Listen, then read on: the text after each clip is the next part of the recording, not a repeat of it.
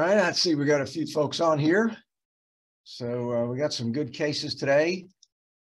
And these are all, they're not really too terribly difficult, but they're all kind of cases that are pretty classic sort of stuff that you could very easily get on a board examination. So probably asking you some, differential diagnosis questions and things like that when they're pretty straightforward like this. Or if the pattern is that of a differential diagnosis, they probably expect you to kind of either see some subtle differences that might help between one versus another, or just kind of say which of these would not fit in the differential diagnosis of this pattern or something like that. So who wants to give this one a go? Hi, good morning, Dr. Cockerell. This is Annie. I'll take the first one. Okay. So it looks like we have this punch, and just from this lower power, I'm seeing a lot of like inflammation. And then my eye goes to like the subepidermal blister that we see at the top. We also have a little bit of looks like reepithelialization, but overall with inflammation in the blister, I would categorize this as the subepidermal vesicular dermatitis inflammation category. Taking a closer look, it looks like most of the inflammatory cells are predominantly neutrophils. See some red blood cells too, maybe a few EOs mixed in. Good. Excellent. So when thinking about my differential, if it's predominantly neutrophils and subepidermal blisters, I would think about diseases like bullous lupus or like DH or like linear IgA bullous dermatosis. Good, excellent. And that's exactly what you should think about. So, and if you see something like this, they probably would either show you a picture of an immunofluorescence pattern that would kind of help you to distinguish among those three, or they would, give you some other information, because generally those are going to look fairly similar. Now, if it were going to be lupus erythematosus, usually you'll see some other features of lupus to the side of it, and you really don't have any vacuolar alteration here. If you look at this area over here, this lesion where the blister is formed is probably a pretty late super inflamed blister. So one clue that you can do is look kind of to the side and see if there are any other changes there that can kind of help you. And you see this little area here, we've got this nice little small collection of neutrophils, just the tips of that dermal papilla. That you see in an early, super early, lesion of dermatitis herpetiformis. So this is probably an area to the side of the blister that's probably also been affected by the process, but it's just not as obvious. So that's a clue that you can use if you sort of want to sort of bet that it's going to be one disease versus the other. And in this case, it happened to be dermatitis herpetiformis. But you're right, if you see something like this, they're not going to expect you to be able to tell those three from each other. Now, there are a couple of other diseases that can give you a subepidermal blister with neutrophils. This is probably less likely to be on your board examination, but at least we can talk about it.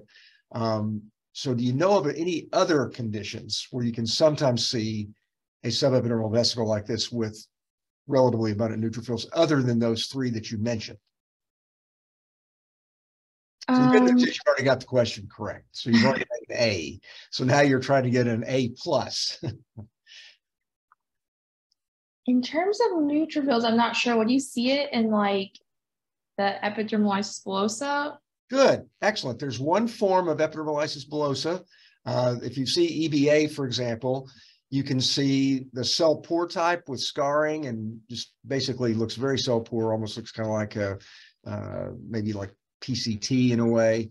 There is a type that you can get abundant neutrophils as well. And then there's also a form that can look like bullous pemphigoid. We can have eosinophils and lymphocytes. So yes, EBA can sometimes give you neutrophils.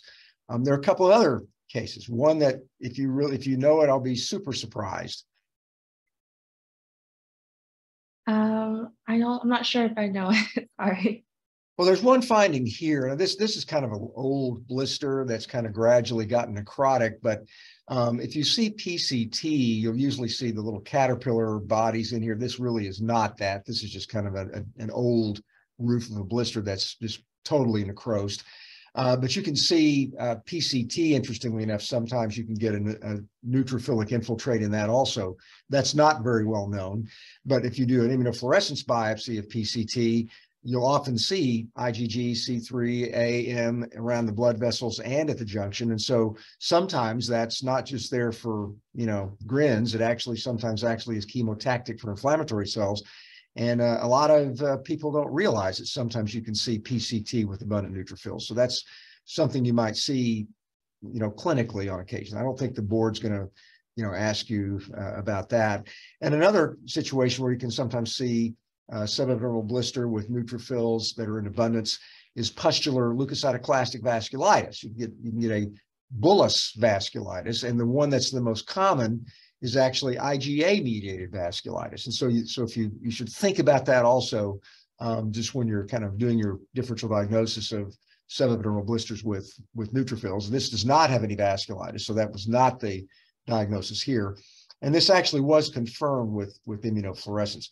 Now, the only other thing that they're likely to ask you about these subepidermal blisters with neutrophils, so let's say they showed you this and they said, well, these people are smart, they're taking the exam, they're going to get that pretty quickly.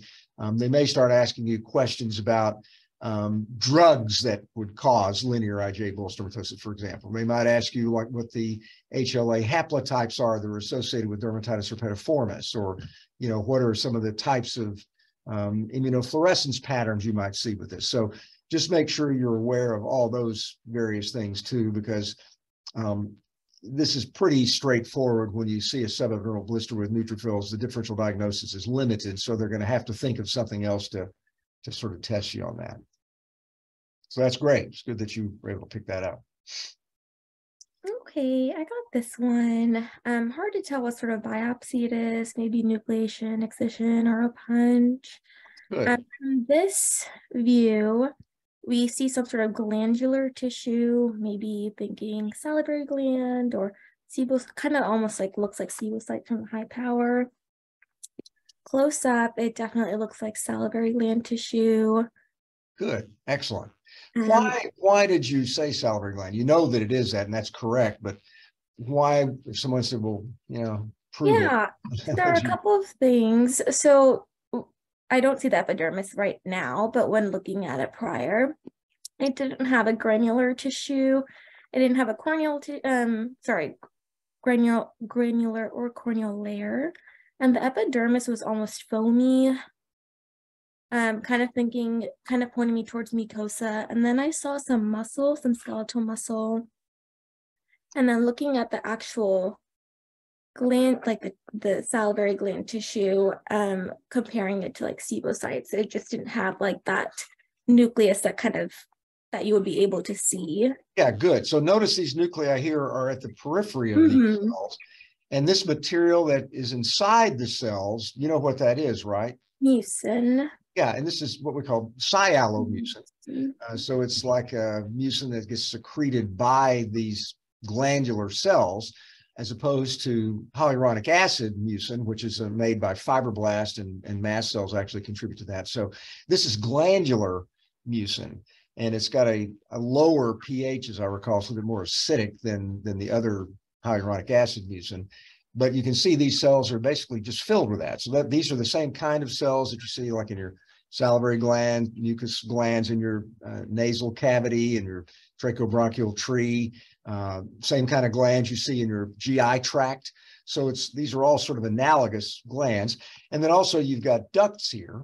So, and these are little ducts that are lined by these cuboidal cells here. And actually some of these little cells at the very periphery that are kind of eosinophilic are probably myoepithelial cells. So they're actually cells that kind of help to contract both the glands and sometimes the little ductal structures as well. So yes, this is salivary gland tissue, and it's got some inflammation in here in the background. And then we've got this area over here. Yes. So we see the cystic space. That's not like a true cystic space because it doesn't have the epithelial lining. However, You can see that it has a little bit of stringy mucin around the edges. You can also see that it has some inflammation around that space with histiocytes, some lymphs, and some fibroblasts.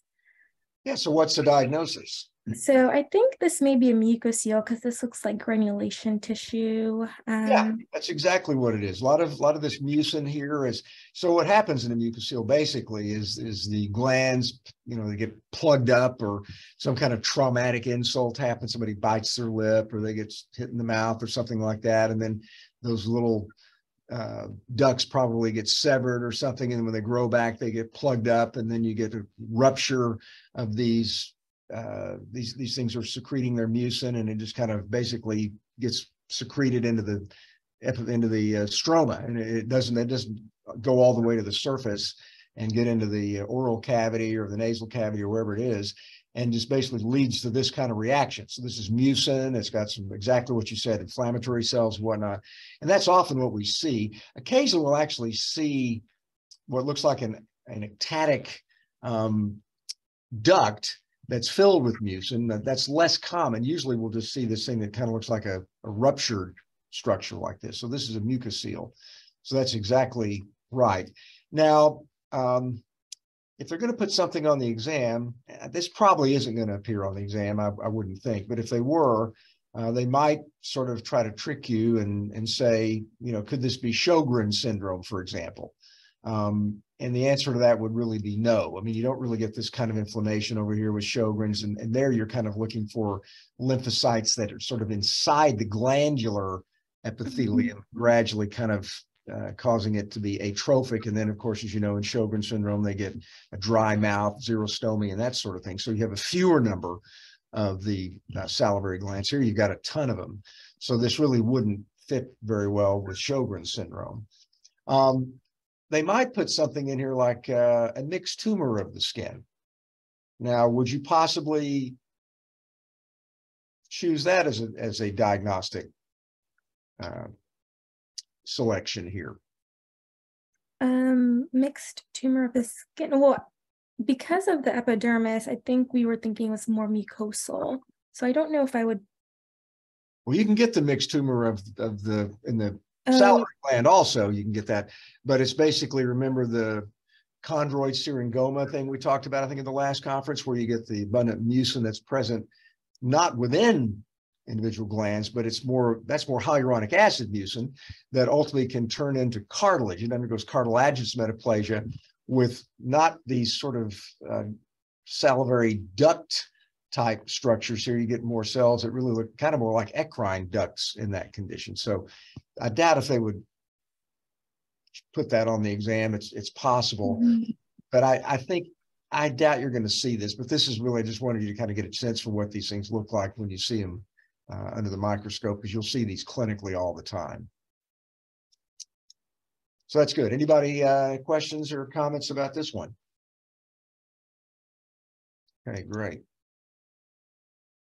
All right. Let's see. We'll look at this. I'll take this one. Okay. So looks like we have a punch. Just based on the amount of hair follicles and sebaceous glands we can see, I would guess we're either on the face or maybe the axilla. Okay, good. Good idea. Let's see if there's anything, other clues that might help us there. What about this?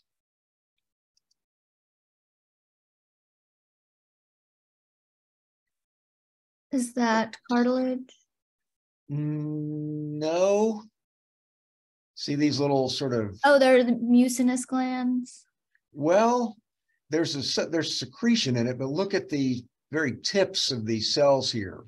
Oh, they're apocrine glands. Yes, good. you said maybe the axilla. So here you go. You've got the apocrine glands, which would favor the axilla, or some certain parts of the body, the groin area. You get the apocrine glands there in certain areas. So, but this would be very likely to be the axilla. We've got these sebaceous glands here. You've got some fairly deep-seated follicles here. So yeah, that's a good idea. And probably not the face. Usually don't get apocrine glands on the face. Okay, good. So what's the pattern here? What are we seeing? Looks like a deep dermatitis. Good. A lot of pustule formation as we get into the sub-Q fat and the deep dermis. So you say pustule formation. Yeah, down in the sub-Q, I thought I saw really discrete collections. Yeah, I mean, well, what do we call this when we just see this really fairly diffuse infiltrate of, and what kind of cells are these again? Those look like lymphocytes. Well, some of them are, but The plasma cells, there's some histiocytes in there too. what are the main cell? What are all these here that we're looking at? Oh, there's a lot of neutrophils. Yeah, yeah. It's mostly neutrophils. And you said pustules. So basically, really Right. kind of two types of pustules, right? There's neutrophilic pustules and then kind of eosinophilic pustules. You know, you get that eosinophilic pustule folliculitis. But here we get mostly neutrophils. And we get this sort of fairly diffuse nodular and diffuse pattern. So it's not just, you know, sort of when you think of pustules, think of it within a follicle, or they can get it within, you know, adnexal structures too. And there actually are some of those, I agree with you. But it looks like there's some more nodular component, almost like if these things were confined to the, say, apocrine glands or the hair follicles, it's ruptured. And that's kind of getting more of a diffuse pattern. Well, So, the other predominant cell that I saw a lot of were eosinophils. You know, there are some EOs in here, a lot of red cells too, though. They're kind of almost simulating eosinophils, but there are some eosinophils. I'll go along with that too. But the majority of the cells is neutrophil predominant. Okay. So what do you think about when you think of a suppurative, diffuse, nodular and diffuse suppurative dermatitis? What's your differential diagnosis of that pattern? I think about a lot of acneiform type things like HS or folliculitis. Okay. HS, which is hidradenitis suppurativa. Okay, that's good to think of. What else? You said folliculitis. Now, tell me a little bit more about folliculitis here, what you think about there. Well, there's just a lot of inflammation surrounding I saw the hair follicles around, and I thought I saw a lot of EOs in the pustules that are in the deep dermis. So I thought about an eosinophilic folliculitis. Okay. And then Does that usually give you this very dense infiltrate? And actually, if you look inside here, there's actually some suppuration within these apocrine glands here, in the lumen here of these apocrine glands. Do you usually see that in eosinophilic folliculitis? No. No, you really don't. Where do you see that most commonly? Is it Fox-Fortis disease? Well, that's kind of apocrine miliaria, and you can get some secondary inflammation there. But what about these very deep apocrine structures here that are just filled with polys? They've ruptured. You've got some granulomatous inflammation over here, and then you've got this really dense diffuse infiltrate surrounding those areas. And then you've also perhaps even got some involvement here, this follicle here, this other probably hair follicle up here. What disease will give you this? You've already said it. Hidradenitis suppurativa. Yeah, this is really pretty classic for hidradenitis suppurativa. And probably not really so classic for just garden variety folliculitis, right? You don't usually see this kind of inflammation involving the apocrine glands in just typical folliculitis. That's fairly unusual. And look how deep it is. So you can imagine what this thing looked like. It's probably a boggy, deeply seated inflammatory infiltrate. So if you're thinking of HS, there is a type of folliculitis that's in that sort of tetrad that we talk about. So what are the other entities that kind of are included in the classic tetrad of hidradenitis suppurativa? The follicular occlusion Yeah, or some people call it a tetrad. They add a fourth entity in there. You could think of dissecting cellulitis of the scalp. Good. And the other name for that is folliculitis decalvans. So that's the other thing, or folliculitis abscedens etsophodians is a long name on there. I used to use that a lot when I was a resident, but I don't use it too much anymore. Folliculitis capitis, pericapitis, abscedens etsophodians, that's the other name. I think Dr. Rosen likes to use that name a lot. So that's the other one. And those are all kind of related, and that's kind of on the scalp. So it's similar to this. What else kind of fits into that tetrad or triad, if you will. Acne conglobata. Acne conglobata is another one. And then a lot of people will toss in pyoderma gangrenosum into that category.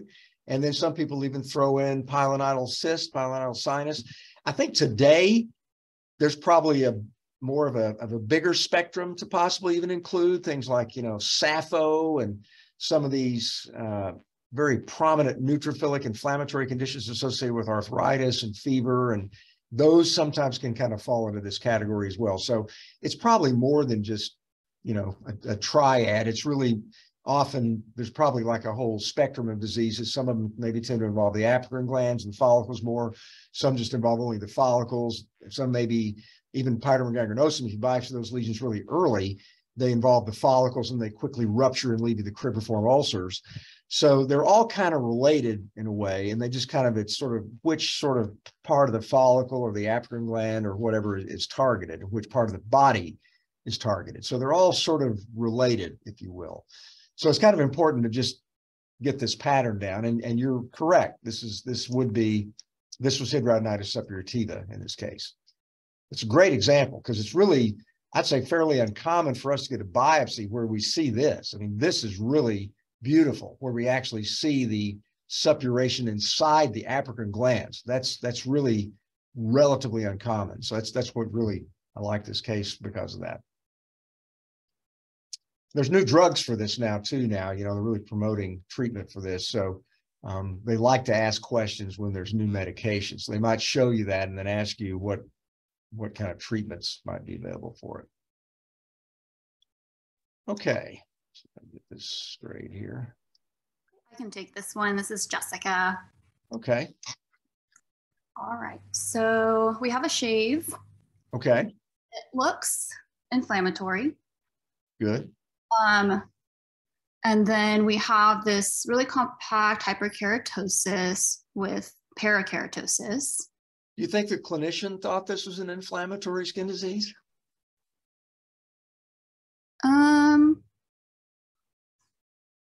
They're either kind of a very mean clinician sending us a shave biopsy of something like this to try to trick us or something, or they might have been fooled, thinking it was something else. What do you think they might have thought this was, just looking at this low power image here? Maybe like a malignancy, like a squamous cell or something. Yeah, exactly right. They probably thought this was a cancer. In fact, I remember this case, and they did think this was a cancer. They thought it was squamous cell.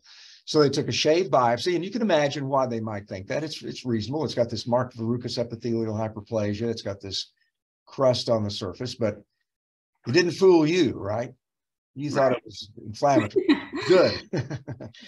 So we're compromised, right? We can't assess very much of the dermis. We can't talk about the pattern here. We can sort of maybe see a little bit of it. So if we're really being a Sherlock Holmes like dermatopathologist, we can sort of say what pattern this probably is. So what pattern did you think it was when you started looking at it? So you're right. We can only see a little bit of the dermis, but it's pretty much all filled with inflammatory cells. So I thought it maybe could have been diffuse. Yeah, maybe we just don't know. But what kind of inflammatory cells did you see? So there are some clues when you start looking at a little higher magnification. Yeah, so I saw a lot of histiocytes, neutrophils. I saw good, excellent. So neutrophils, some histiocytes. So what pattern is that when you see neutrophils plus histiocytes? What do we call that? Like suppurative. Good, suppurative granulomatous. And so what do we think of when we think of suppurative granulomatous inflammation? What does that trigger when we start looking at that? We start thinking of diseases that can cause that. So we start thinking of like infectious. Good. You start thinking of infectious. You should start thinking that right away. And especially when you've got this marked pseudocarcinomatous hyperplasia. You start saying, oh, okay, well, they thought it was cancer, but no, it's not. It's got suppurative granulomatous inflammation, so it might be an infectious disease. What kind of infectious diseases tend to give you this pattern?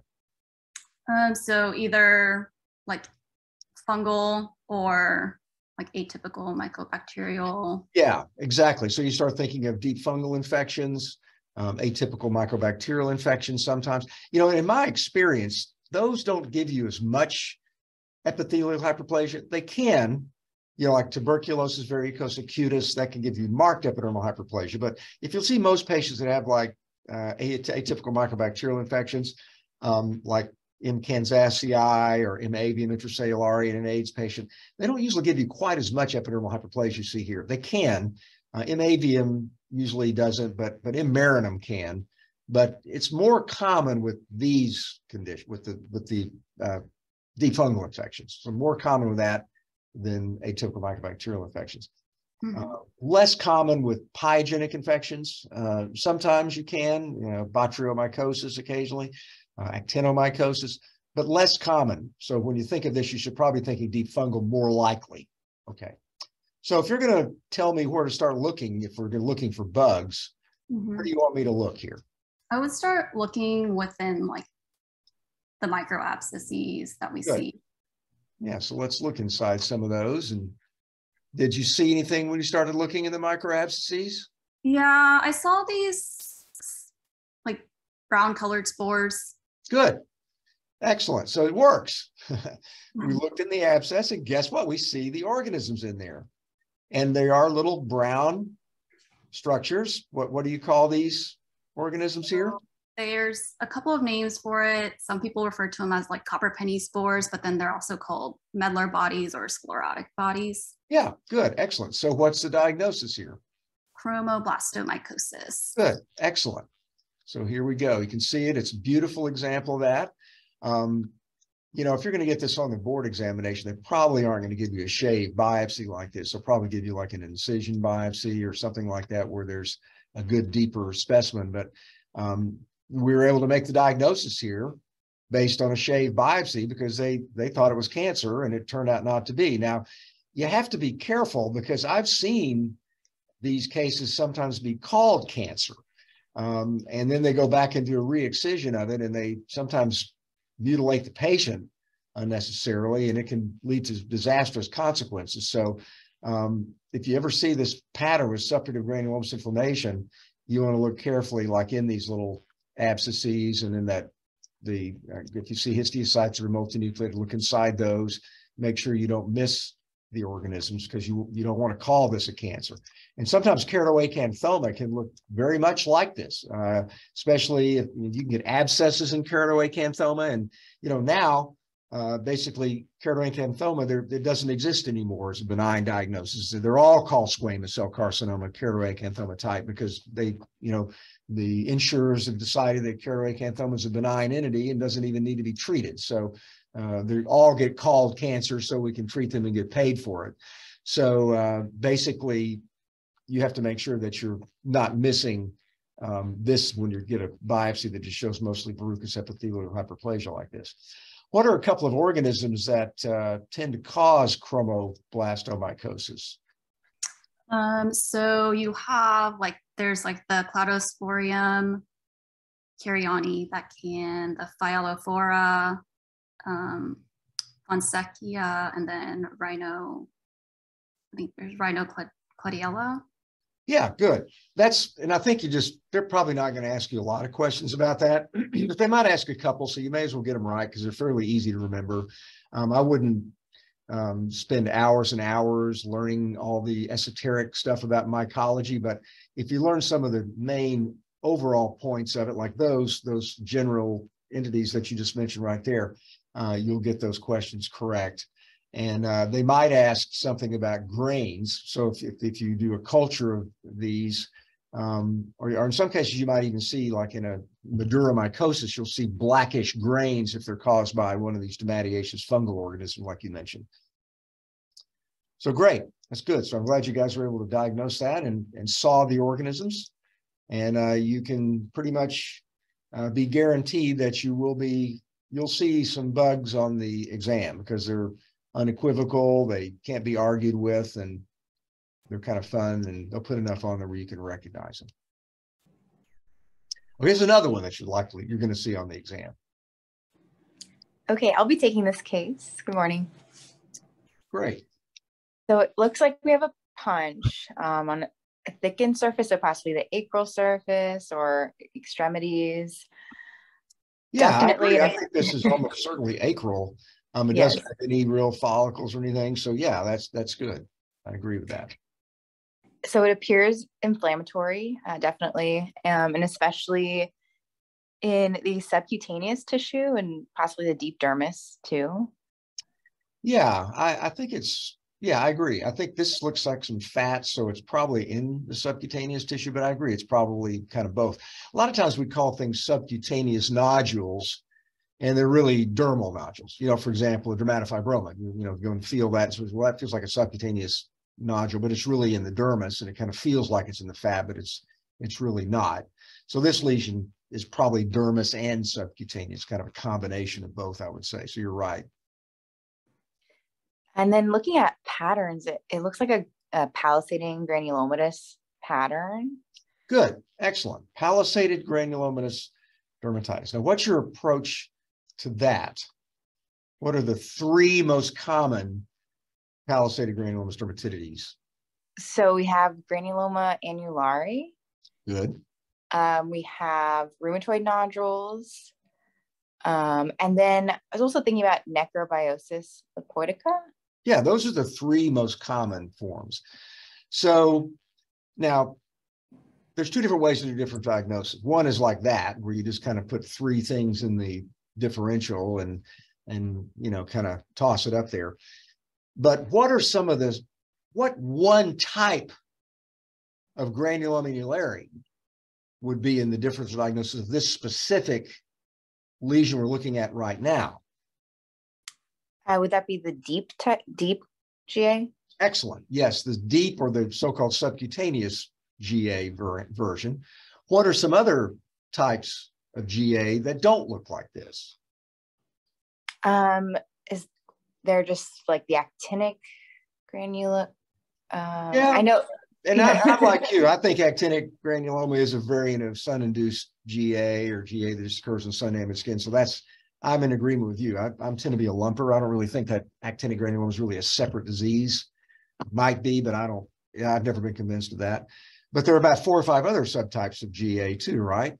Yes. I know you have like perforating GA, disseminated GA. Good. Yep. Patch GA. Yeah. What does that look like when you see the patch type GA, that when you feel it, it doesn't really have much induration to it, and you biopsy that? What does that usually look like under the microscope? Under the microscope, I know that it can resemble like morphia or like MF. Clinically, you're right. Exactly. Clinically, those are usually the things that it gets sent in as, because clinicians don't think of it. But if you biopsy it, it's got a pretty characteristic histology that it doesn't look like this type of GA, for example. I'm not sure about that. It looks more like a diffuse interstitial histiocytic trait. It's so-called interstitial GA, and that usually kind of gives you a macular kind of appearance clinically. So that's good. And then, of course, there's the classic palisaded form where you get the rings and everything. That's the obvious type. You get this type.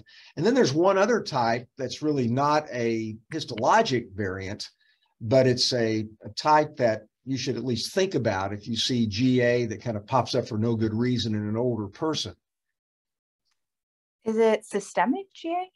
Well, perineoplastic GA. And it's kind of slightly controversial, but I think there was an article in JAD just last month that actually talked about, I think it might have been a letter to the editor, where they're talking about GA that pops up in older people and it's associated with underlying malignancies. So if you see that happen in a clinic patient, just tap the brakes and say, hey, is there any reason why this person be developing GA when they're like 65, 70 years old? Just make sure they don't have some kind of underlying neoplasm in that situation, because it can sometimes be a harbinger. So that's good. So there's lots of different types of GA. The only type that would look like this would be the so-called subcutaneous or deep form of GA. Do you think, do you think this is necrobiosis lipoitica? I don't think so. No, I wouldn't even put that in the differential of this. So in this specific case, we toss that out. We'd say, well, this would most likely be either subcutaneous, deep GA, or a rheumatoid nodule. And how are you going to distinguish those two from one another? So we can look closer, and looking within the granuloma, the central area, there's differences between the two. Yes, there's sometimes going to be some overlap. I wish it was always the way the textbook said it was, but it's not always the way the textbook says it should be. So what do you see in rheumatoid nodule in the center of the palisade? So rheumatoid nodule, you'd see more of like the fibrin and necrotic connective tissue. Yeah, exactly. You really can't sort of get necrotic connective tissue because it's never alive. So we talk about degenerated collagen, but basically you've got this pink material. So that really when it's pink in the center, that kind of tells you it's probably more likely going to be rheumatoid nodule. Some of this is probably fibrin and degenerated collagen, but you've got this bluish gray material. So what's the bluish gray material? I believe it's mucin. Yeah, you believe right. So the textbooks say, well, if it's fibrin and it's some degenerated collagen, well, there's rheumatoid nodule. We can just make the diagnosis and move on to the next case. But in the real world, it's like this: you get some mucin, and you get some fibrin, and you get some degenerated collagen, and then you correlate it with the clinical information. And the patient got obvious rheumatoid arthritis usually when they have this. Or it's a child and it's just one nodule on the heel and they don't have any arthritis. So there's overlap between these two histologically. I wish there wasn't, but there is. And so in this case, it happened to be rheumatoid nodule. But it does show that, it shows you the difference. I mean, you would not put those other forms of GA in the differential, and you really wouldn't throw in LD in the differential diagnosis. So there's overlap, and you'd have to kind of correlate it. In this case, this was rheumatoid nodule. I think if the board is going to show you this, we're going to try to find one that's got mostly the pinkish fibrin, and they wouldn't show you, one that's kind of a slightly overlap kind of case like this one. Notice this also occurred in an adult. Now, how do we know this is an adult here? What am I showing you here? What's this stuff? The glands. Well, look at the solar elastosis. Yeah, the solar elastosis. You got to be old to get that. You can't be a kid. So basically, this is more likely an adult, and so that's another clue. Now, just as a bonus question, what are a couple of other things that you could throw in the differential diagnosis here? There's one I want you to remember. Because it's important that you don't want to forget about it. When you see subcutaneous GA or you see rheumatoid nodule, you should always just toss it in the differential. You can toss it out, but you should think about it at least when you see this pattern. We don't want to miss like an epithelioid sarcoma. Excellent, good. You've been well trained. That's what you think about. That's good. You should always keep that in the back of your mind. It's the most common acral soft tissue sarcoma in young individuals. And so it's sort of a tragic situation if you miss it. And that is basically what you see there. Is if you look at the periphery, you'll see atypical cells. They're epithelioid cells that are usually, you'll see some mitoses, and you'll see the cells are dying. And that's why it sort of gives you that sort of pseudo palisaded granulomatous inflammation, because it's tumor necrosis. And it can simulate a palisaded granuloma like this. So I've seen cases misdiagnosed as GA before, delayed diagnosis and causes problems. So just keep that in the back of your mind. There's a couple other things that can sometimes look like this. If you inject Zyderm, collagen, you can sometimes get a pseudo-palisaded granulomatous dermatitis because it actually forms a granulomatous inflammation around the acellular collagen that you're injecting in the center of it. So that can simulate this pattern as well on occasion.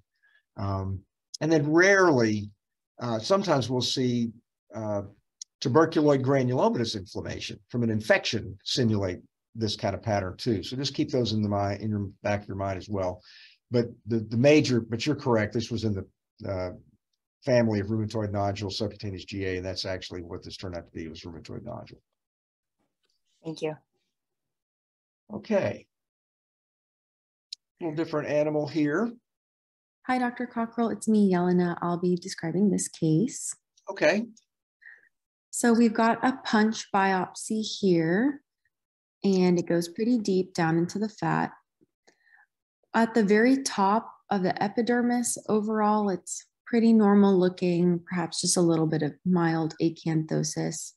Below that, in the upper dermis, we've got a little bit of proliferation of some thick-walled blood vessels, suggestive of some chronic venous insufficiency. And then, Good. yes. Excellent. That's very good that you were able to pick that up.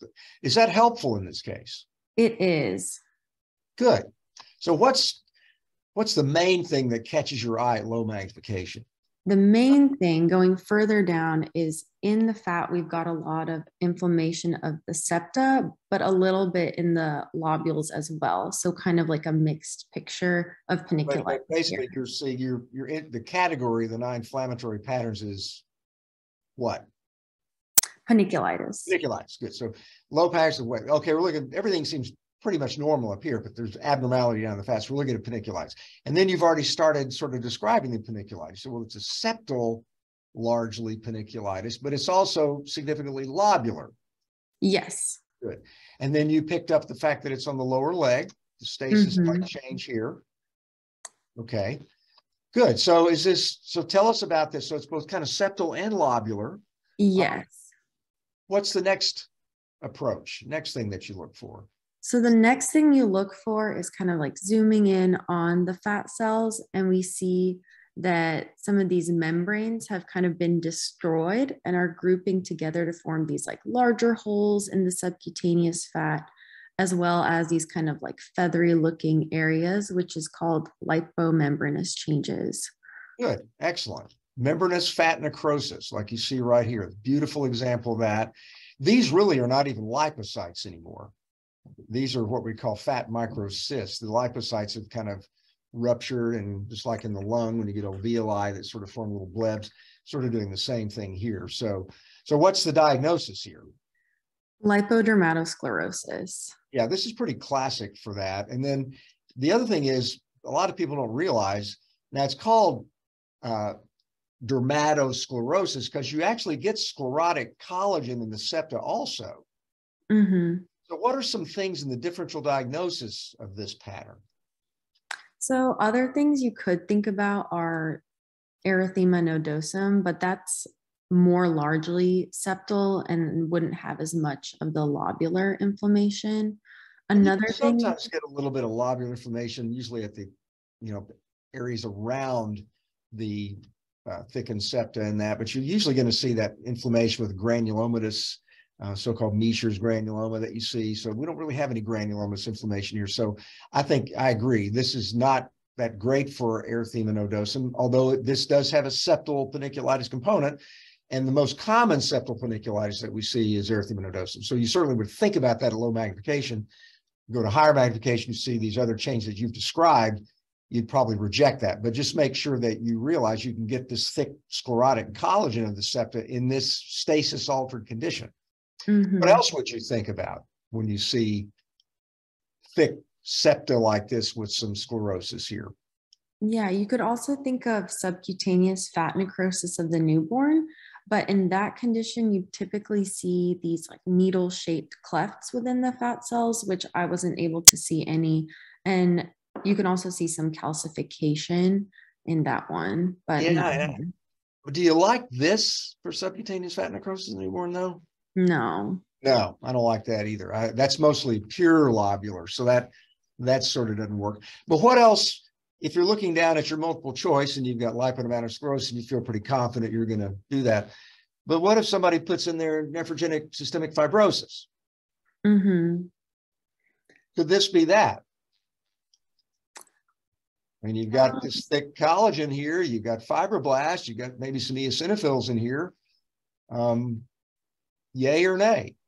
I think no, because in that one, the fibrosis is a lot more widespread. Yeah, and it usually isn't just localized here, although it can be deep. Often it'll replace the fat and it'll go deep, and you can get calcifications and the little abnormal elastic fibers that can be slightly brownish in color and the little lollipop structure. So that would not be as good of an answer. And you usually don't see the membranous fat necrosis in that, which you see here also. So that wouldn't be a good choice. What about subcutaneous morphea? That's one thing that we could consider, possibly like a lipodystrophy sort of situation. You're thinking of something like maybe Ancuta sabra or something like that variant of morphea? Possibly. Would that be good for this? Do you like that one with this membranous fat necrosis change? No, because I think in that one, there's like a decrease in the fat. Like as the lesion progresses, there's an absence of the fat. Gradually chokes it off. And what else do you not like about this for morphea here? You got I EOS. think for morphea, it would be more sclerotic appearing than this. Yeah, you got a little bit of sclerotic collagen here, but you got an increase in the number of fibroblasts as opposed to increase the number of fibroblasts. So this is more fibrosis with some sclerotic collagen than really primarily sclerosis. So it is got some sclerosis, like a lipodermatosclerosis. So there is some of that there for sure, but it's also really fibrosis. So it's not purely sclerotic. So just don't fall down the path of that. This is kind of interesting because it also had a couple of these little blood vessels that were sort of clotted off here. The patient may have a little bit of background, atrophy blanche, or, it's kind of curious that they sort of have these little clotted vessels. So I don't think this patient had any other known disease, but, this is a little bit of slightly unusual finding here. I don't know if any guys noticed that.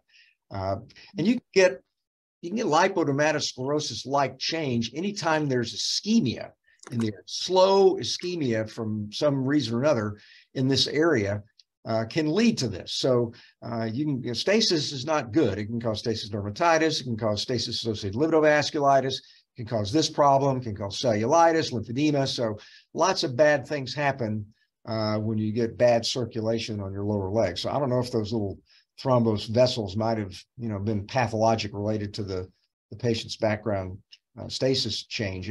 And, we'll often prescribe Plavix and things like that for these patients. They do pretty well with it. Okay, great. Very good. Thank you. Good morning, Dr. Cockerell. This is Ellie. I'll be taking the next case. Okay. So starting off, I was kind of thinking this was a nucleation because I couldn't find any epidermis. Good. Excellent. It's a very dense proliferation of cells that look mostly glandular. I didn't see, a lot of inflammatory cells. So I was leaning more towards neoplastic. Good. Would you favor benign or malignant just looking at this? So hard because I want to favor benign, but it's not very well circumscribed. It's kind of hard when we have something like this. Right. I think you're right. I think they did try to enucleate it, and it probably felt like a little cyst. And so they probably just took a little scalpel and incised the top of it, and they kind of shelled it out. And usually when things shell out, it's a sign of that they're fairly well circumscribed. But it's tough because you're right. It goes to both edges into the bottom. So we really don't know how big this is. It'd be like a piece of a giant tumor. Mm-hmm. But it seems to be like they got most of it out with their specimen. So probably that's going to favor benign. Mm-hmm. But we may have to use other features. We may have to use other criteria to really define whether it's benign or malignant. So that one we can't use 100%. Yes. So what else made you think it might be benign versus malignant? So the cells themselves, when we zoom in, are very similar. There's not a lot of atypia. Good. And do you think this is an epithelial or non-epithelial lesion? Non-epithelial. When you say epithelial, mm-hmm. Remember that that's like a family of different things. So a lot of people, they think of epithelial, they think of squamous epithelium. But right. Remember, you've got, apocrine glands are epithelium, mm-hmm. eccrine glands are epithelium, sebaceous glands, there's an epithelium. So it doesn't always have to be stratified squamous epithelium. So yes, now I'm into my statement. Yes, because I thought that these looked like apocrine gland cells. Good. So it's epithelial, glandular, apocrine glands. Mm-hmm. And just like we saw with that hydroiodine separativa a couple of slides ago, you can see the apocrine differentiation here. Yes, kind of like that, decapitation. Good. Decapitation secretion. Good. Mm-hmm. Okay. And there's no pleomorphism of the cells. Mm-hmm. There's no atypia, there's no mitotic figure, so it's a benign process. So it's a benign. So what do we talk about? We call something a benign glandular epithelial neoplasm in the skin. What's the general name for that we use? Like a glandular, you said, but like a benign glandular cells? Well, or just like an adenoma. Oh, okay. Versus an adenocarcinoma. I see what you're So going. adeno means gland, so it's just an adenoma. So we know it's going to be an apocrine adenoma, if you will, of sorts. And is there any subtype of apocrine adenoma that this would look like here? That's kind of a cystic lesion, it probably felt like a little dermal nodule. We don't know what part of the body it came from. It could be maybe from the genital area, for example. Okay, that helps because I kind of had a few things on my differential. I was actually favoring mostly the nipple adenoma, but I had also the hydradenomas proliferum, which would be in the genital area. And yeah, well, can you tell a nipple adenoma from a hydradenomas papilliferum just histologically? Not really, because I was also like trying to look for like clues as to where it was on the body, and because we don't have the epidermis or any surrounding structures, it was really hard. Yeah, no, and you're right. Basically, you can't tell them apart. They really are kind of the same entity in a way. They both are related to apocrine glands, and they're apocrine glands in the nipple, just like they're apocrine glands in the genitalia, and in the vulvar area, which is the most common site where these lesions arise. And they can look very, very similar. So they probably would not ask you on a board examination to distinguish between those two. So that's if those are the two things in your differential, then you're doing really well here.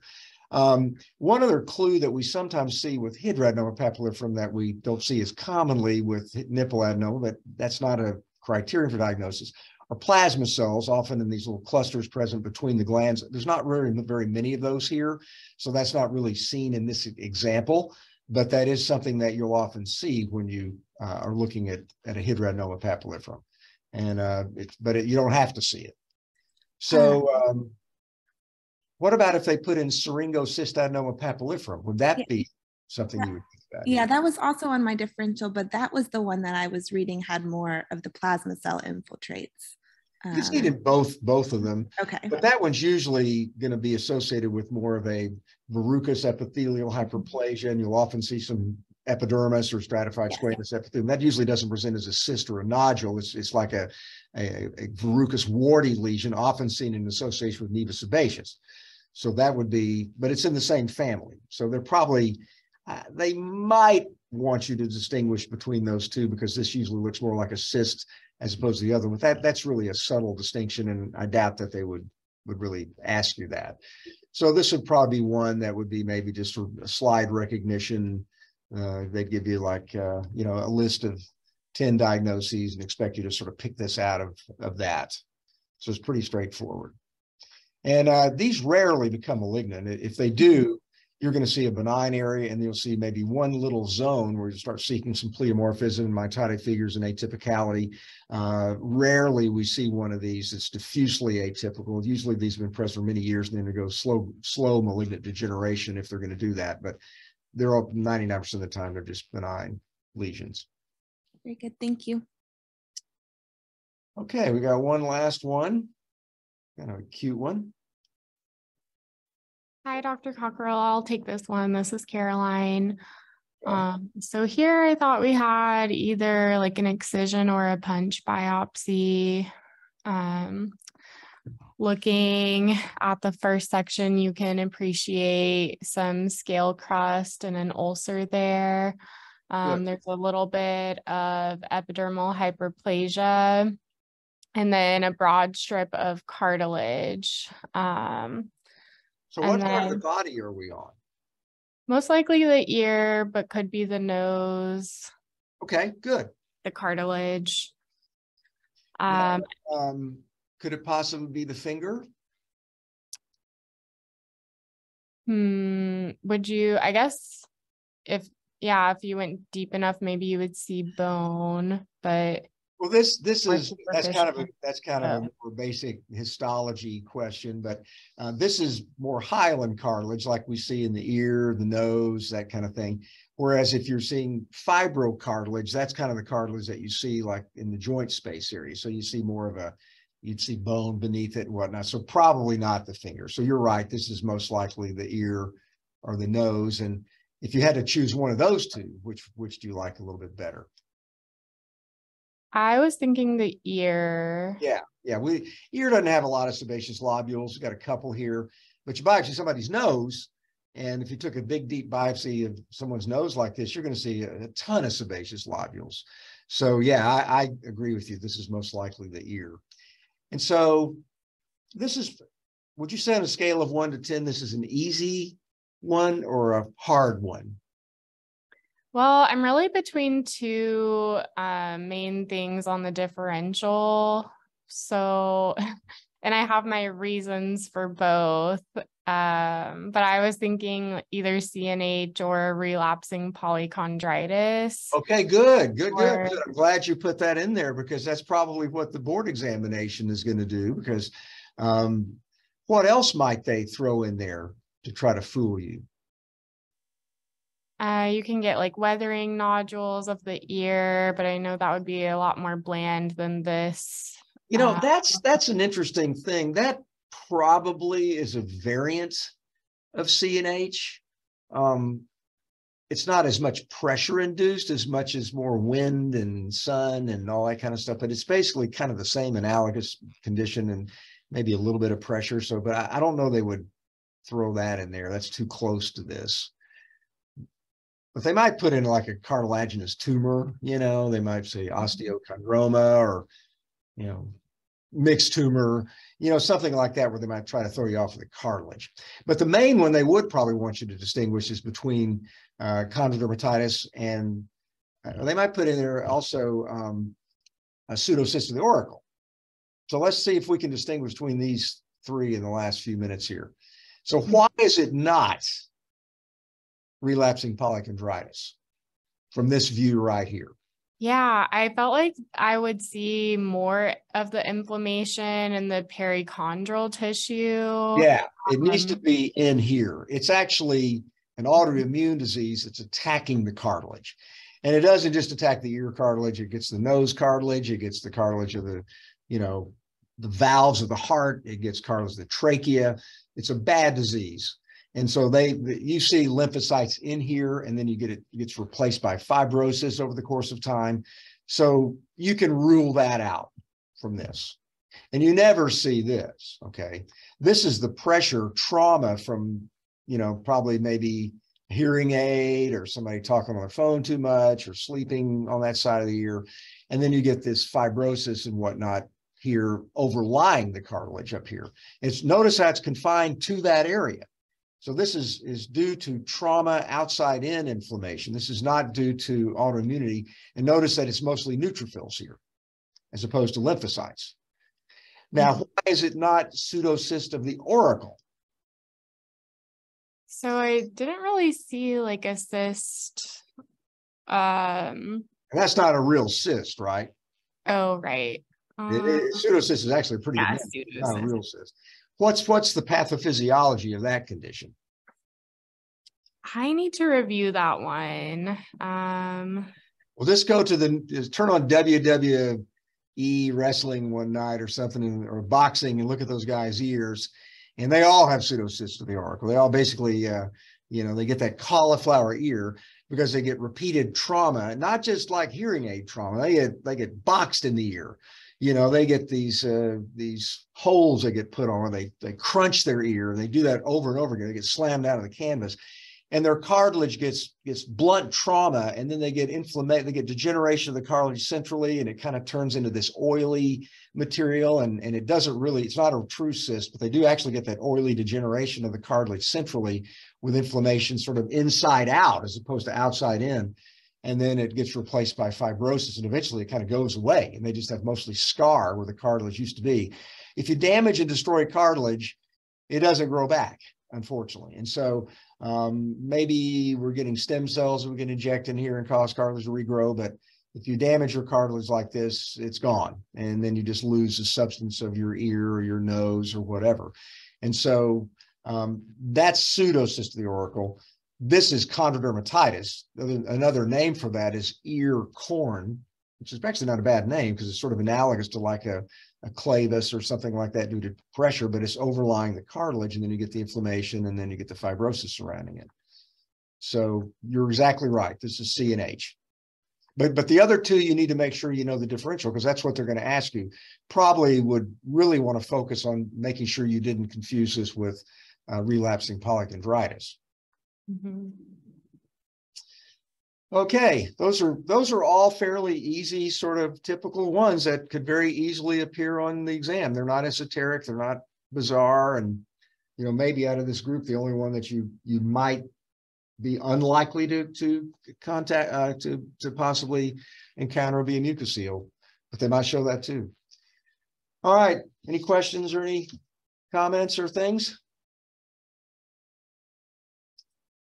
All right, well, thank you guys very much for attending, and we'll get you another set of cases for next month. Thank you. Thank you. So long. Have a great holiday.